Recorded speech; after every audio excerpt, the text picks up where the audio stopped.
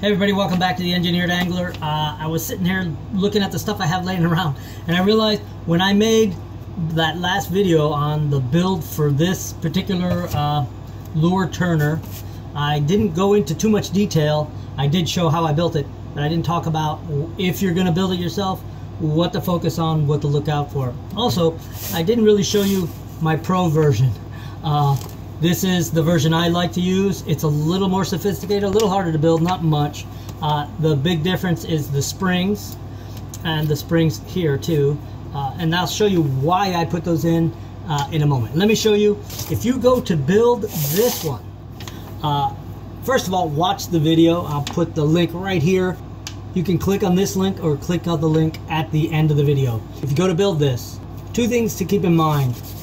One is don't make these legs too long.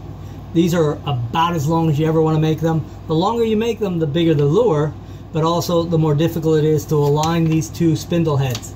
Also, keep the weight down on top. Try not to put anything really heavy, like you don't want a heavy knob. This is actually a pretty elegant solution.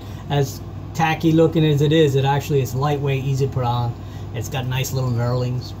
It's actually an easy build and pretty doggone useful. Here's the key though, when you go to use it, put on this lure.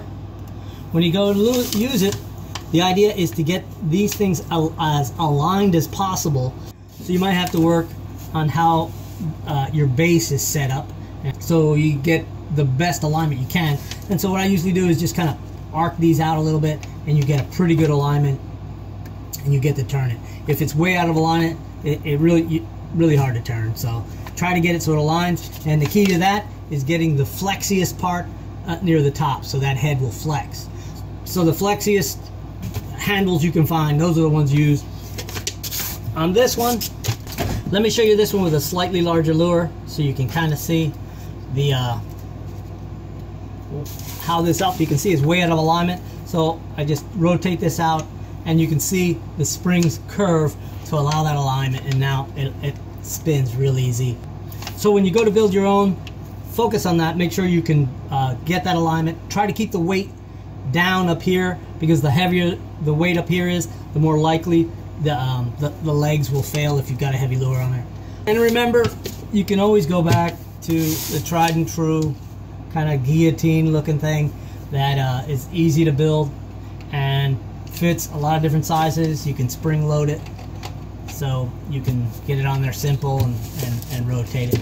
So this was just a quick video just to give you a little more information on building these things and what to look out for and what to focus on. So if you use it at all, just keep in mind what I've just given you, and good luck.